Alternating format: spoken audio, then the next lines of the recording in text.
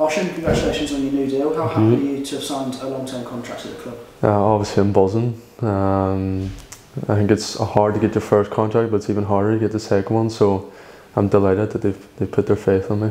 And why do you think Lincoln City is the right club for you to continue your development? Over the past year and a half, I've really enjoyed the time with the scholars and then the step up. Training with the first team, the boys have been nothing but welcoming to me, and I really appreciate it, and the staff as well.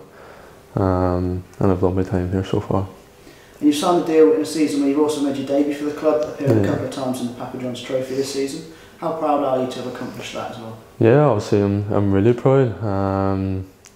It's been a tough journey, but like the likes of my family have been there alongside me the whole time, so it's good to do it for them, and I've really enjoyed it. And internationally, you progressed through the set-up in Ireland as well to feature at the 19 level. That must be another source of great pride for you. Yeah, obviously. Played my last game there against Wales, and I had my whole family there. I had my mum, my dad, my granny and granda, and it was just good seeing them on the side and give me a boost on the pitch. So what are the next steps for you? What does the immediate future look like?